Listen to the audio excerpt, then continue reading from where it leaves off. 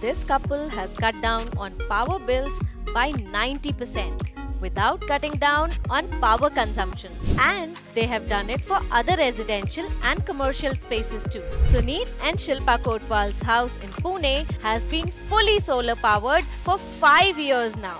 This is to fulfill their personal commitment towards reducing their carbon footprint. When they shared the idea with friends and family, everyone said it was not possible in a city.